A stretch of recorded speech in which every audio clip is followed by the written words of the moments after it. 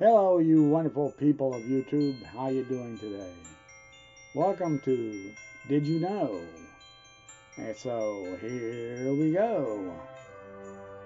We're gonna go through some amazing Christmas facts that you probably didn't even know. Did you know the tallest Christmas tree ever displayed? In Seattle, Washington. It measured 221 feet tall, and I bet you couldn't even get that in your house. Did you know buying all the gifts for the 12 days of Christmas would cost you a ton of money, the most expensive being Swans a swimming, about $6,300. No problem, right? When the candy cane was invented in Germany, it was made into a J for Jesus. The red stripes symbolized his blood. Amen.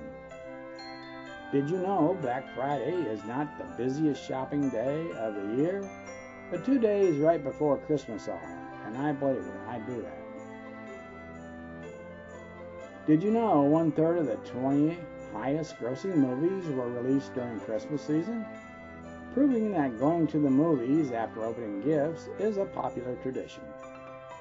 Do you do that? Did you know it's a tradition in Japan to eat KFC for Christmas? Orders must be placed 2 months in advance.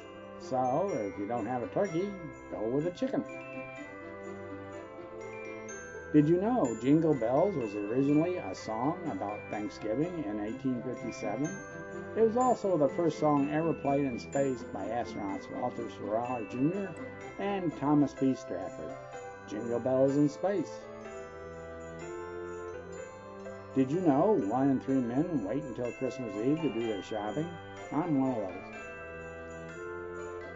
Did you know Christmas trees usually grow for close to 15 years before they can be sold? I should have been sold a long time ago. Did you know Rudolph the Red-Nosed Reindeer got his start as an advertising gimmick for Montgomery Ward in 1839? That's where he got his red nose.